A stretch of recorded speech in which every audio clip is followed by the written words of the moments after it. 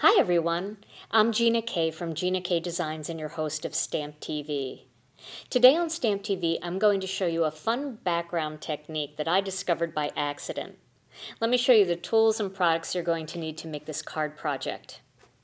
First, you're going to need some ink, and the ink pads that I'm using today are the Gina K Designs Charcoal Brown, the Kraft, and the Ivory Pigment ink. Then you're going to need an embossing folder, and I'm using the Darice embossing folder, and this one is called Vine. Then you're going to need some cardstock, and I've cut a piece of cardstock down to 3.5 inches by 4 3/4 inches, and this is our layering weight ivory cardstock. Along with the cardstock, you're going to need a Scor-buddy or some sort of scoring device that can score on 1/2 inch marks. And then I'll show you the stamps that I'm using, that I used for my card, and the dies as well when I assemble the card. So to begin doing this technique, you want to start with this piece of cardstock, and you want to start on the side that measures 3.5 inches. And you want to take your score tool, and you want to score on every 1/2 inch mark. I like to have nice deep score lines for this.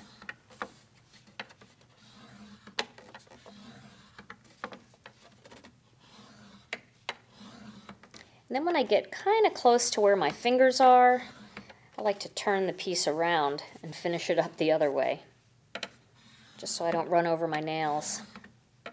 And you'll have to excuse my hands today. I am covered with ink.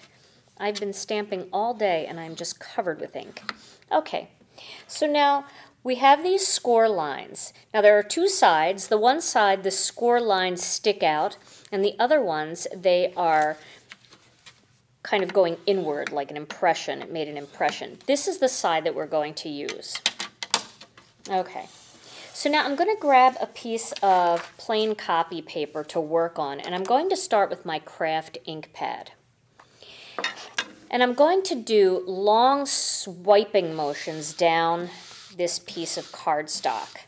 And as you can see, as I do that, everywhere that there is an impression where the score lines are, no ink is hitting that area.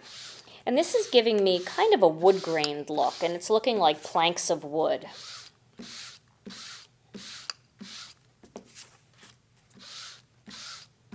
So now we've got some nice Kraft ink on there. Now we're going to go on top of that Kraft ink with some of the Gina K Designs Charcoal Brown. And we're going to make it nice and dark. And don't worry about getting it too dark.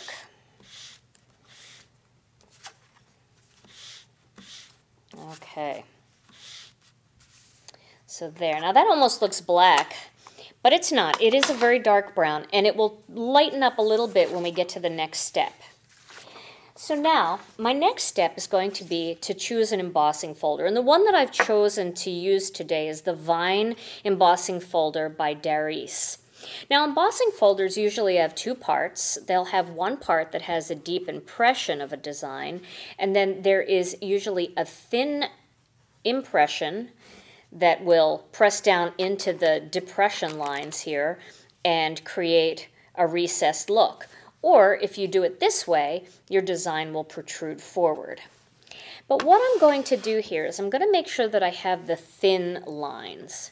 And on this particular folder, that means that the logo is facing my table. And I want to actually make an impression with this design. So I want the lines to press in to this particular piece of wood-grained paper.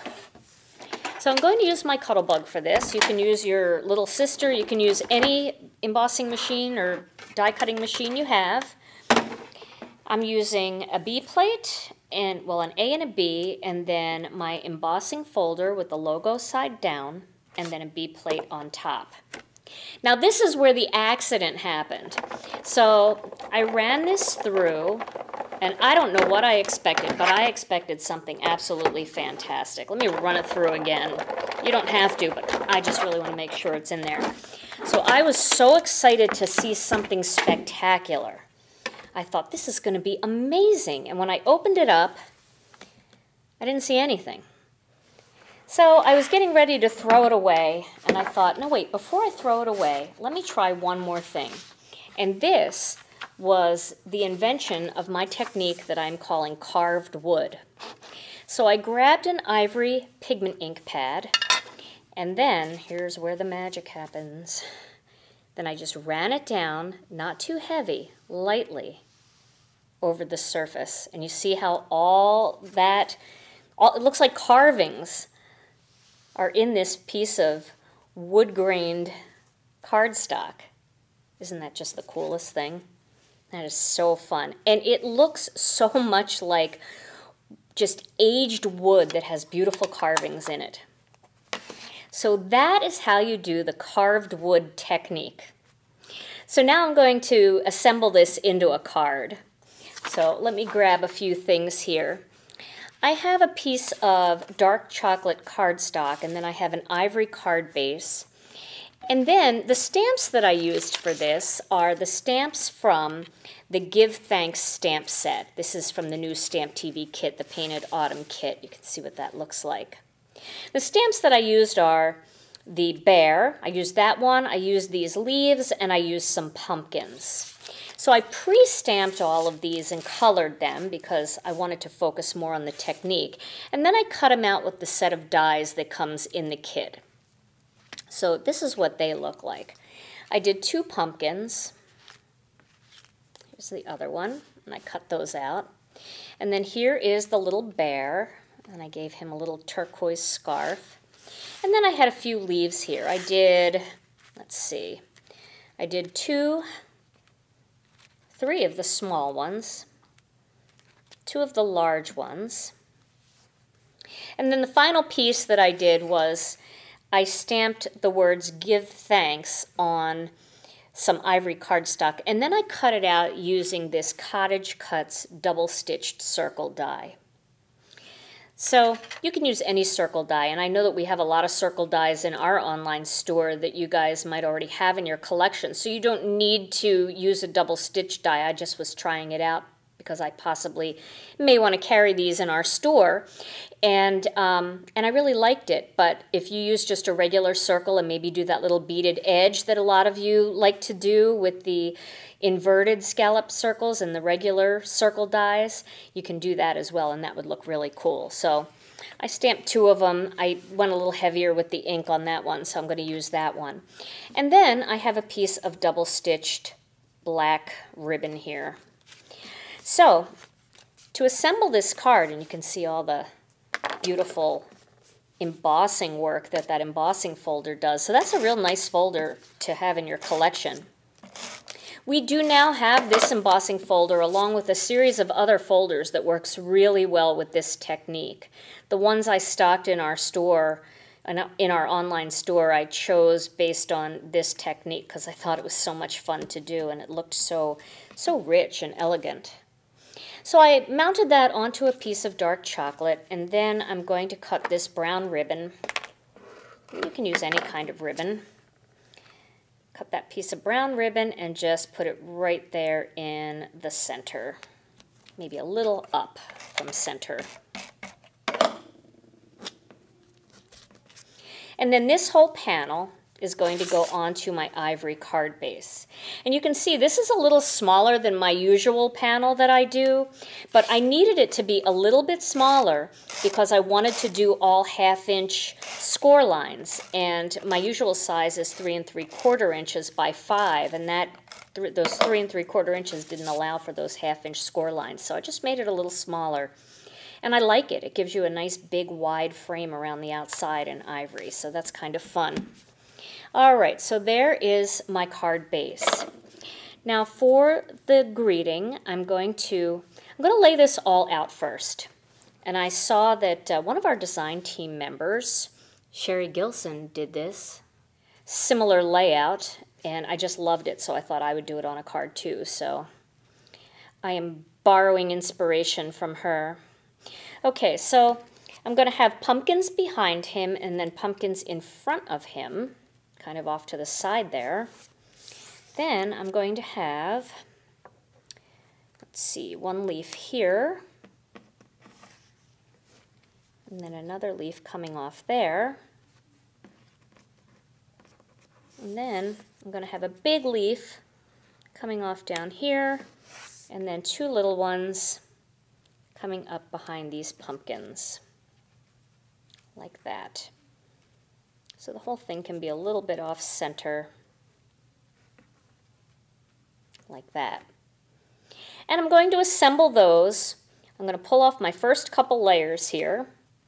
The first things I want to do are these, so I'm going to tape those directly onto my card base.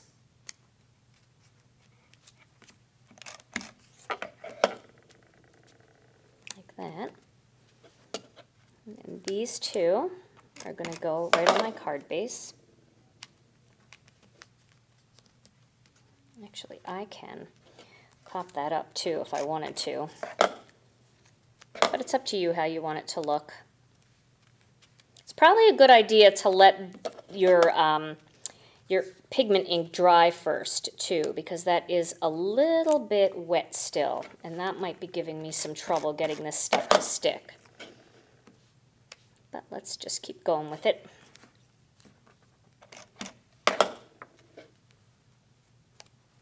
Okay. And then we're going to stick this directly down right about here. And that's in the center.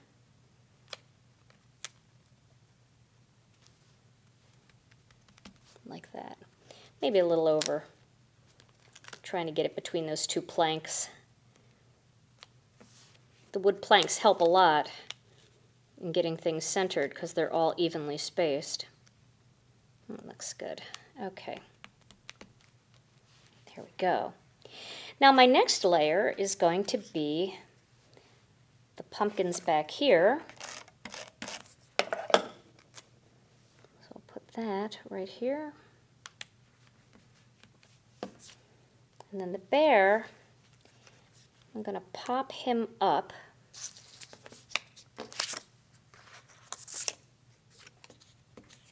with some foam squares.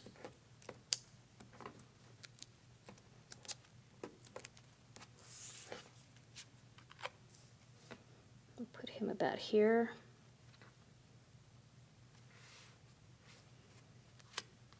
That off of there. And then I'm going to pop these pumpkins up over here, just on one side, and the other side I can tape directly onto him because he's already raised up, but I need to raise the one side up. So we'll do that right here.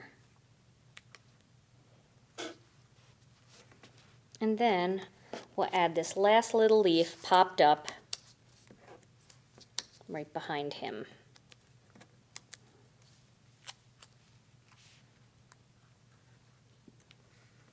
Like that. And that gives you all kinds of fun dimension for your card. And that nice carved wood background really, really plays off nicely with the fall theme. So there's my finished card project. I hope you've enjoyed today's Stamp TV technique video. Stay tuned to Stamp TV for more cards and techniques, and thanks so much for watching.